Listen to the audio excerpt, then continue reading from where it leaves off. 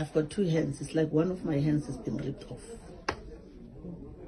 I remember him as a loving son, loving family, loving community, loving friends. He's everything. So that's how I remember him, with the big eyes like mine.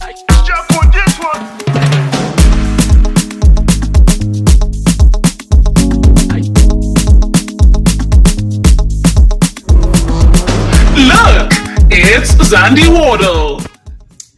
So Peter Mashata's mother has come out to speak specifically with the media about how she feels about what happened to her son. Peter Mashata was still fairly young, he had a great life ahead of him, and he was really just touching, the cracks in terms of achieving, because he was loved by many and his brand was growing every day.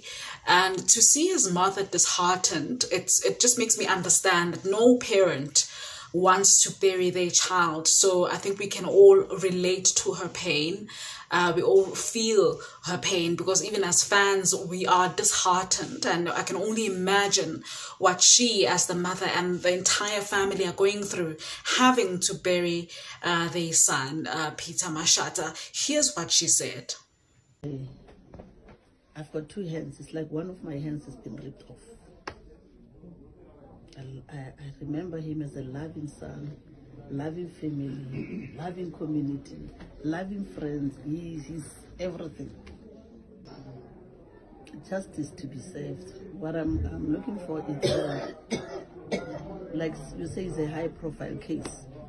I'm looking the way the interviews are done, and I'm wishing that let it not just be interviews. Let it not be the visit of a premier to my house or the councillor to my house. Let it be that the justice be served. It might be that they cannot find the culprit, but let them ask. There is prayers, there is leaders, there is so many things that we can't run our country with women or fathers or children crying every week for the murder that left. It's like slaughtering somebody the way they were shooting at him. I just want to know, how did it come that so many guns are in South Africa like this? Well, as you can see, Peter Mashata's mother is deeply saddened, and as a family, they are hoping for justice. Until now, we are still waiting for the family to get, a revelation in terms of what happened, as they have entrusted the police with the justice system to give justice to their son, and to unveil the details of, what happened. Why did they take his life in such a very horrible manner? Obviously, that we have to wait for in terms of the police to give us a report in terms of what happened. So that's a story that we still need to follow. So far, we just want to send our condolences to the family.